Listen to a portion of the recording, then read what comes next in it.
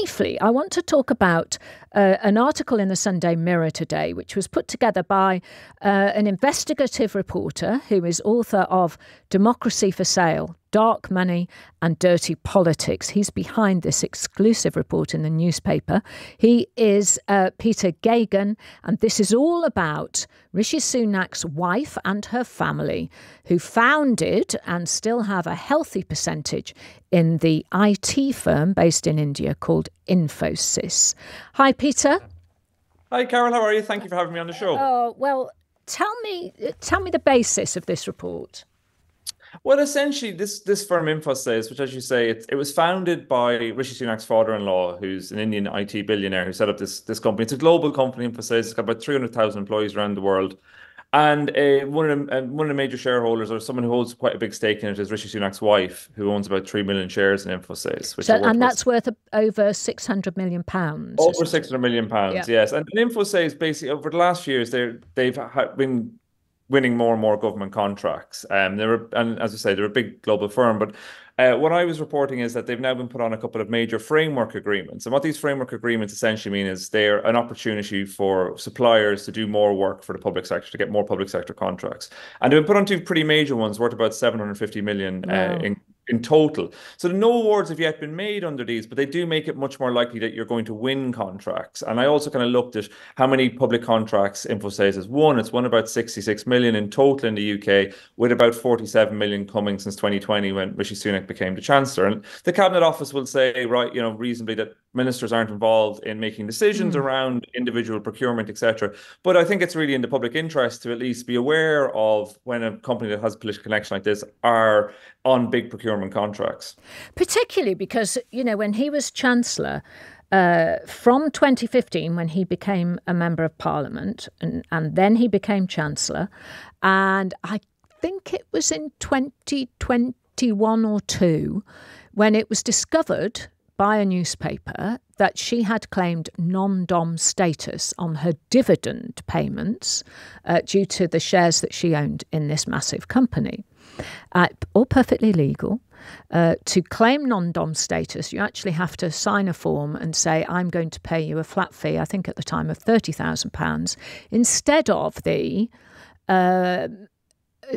approximate amount of tax, if it was me, for instance, who would pay £4 million or £4 or £5 million on that income, because it was estimated that the income on her shares in dividend income was around £11 million a year. And then he defended her, what my wife does has got nothing to do with me, la, la, la, la, la, la. Anyway, in the end, there was such a kerfuffle that she decided to stop that. But she still didn't pay the £20 million back tax. Not that anything she did was illegal, I hasten to add. But they set the rules, don't they? So it is of public interest. What gets me really, Peter, is that he does not have to declare any of this on his register of interests. How do you feel about that?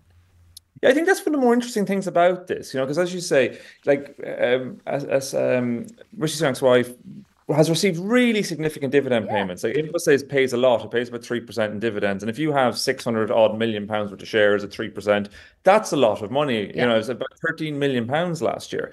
And under the rules, there was actually the parliamentary standards had a look at this and decided that Rishi Sunak didn't have to declare his wife's interest in Infosys. And I think especially against the backdrop where Rishi Sunak was very resistant to talk about his own taxes, he eventually brought them out.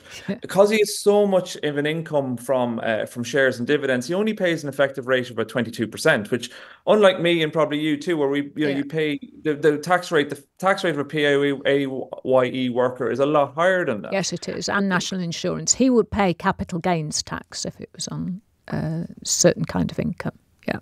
And it's a much lower rate. And I think that's the aspect of this. And the fact that you don't have to declare some of these things.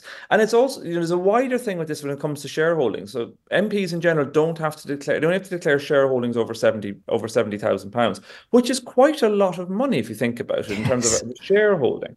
A lot of people don't have shareholdings like that. And small enough movements in shares can make a lot of money for people. Like in the case of a £600 million shareholding in Infosys, it doesn't take a lot to increase the amount amount of money that's going to come into you for the dividend on the back of that. And I would imagine that in terms of the value of a company, the more government contracts they have, the higher the value. So it's not just about the profit, is it? It's about the share value increasing. Yeah, and a lot of these companies, it's really interesting to think about, moving out from just Infosys to the wider issue around this. Like, if you take a company like Fujitsu, who's been a news out around the post office scandal, a lot of these companies are essentially just procurement companies. They are large procurement companies who work more with government than they work with anybody else. As we saw with the procurements with the post office, often the margins on government contracts are much higher, even if they're perfectly legitimate. They're very high margins, and the oversight can be actually often quite low, as we saw again with the post office scandal. And this is how a lot of companies like this operate. It is about moving into markets and becoming a preferred procurement provider and becoming someone who gets regularly into procurement space, and then it becomes a slightly self-fulfilling prophecy. And share value will increase because the bottom line will increase, and will increase pretty much steadily, because once you're inside these circles of procurement, once you're on these sort of framework agreements, it's much easier. They're what's called a call-off. So basically, once you're on the framework agreement, you can just be kind of directly awarded contracts without having competition for that contract, because you've already been pre-approved, essentially. It allows, and so you can see the government's case for this, or the public sector case. You can make contracts much quicker. But if you look at a lot of Infosys previous contracts, they were kind of open competition contracts.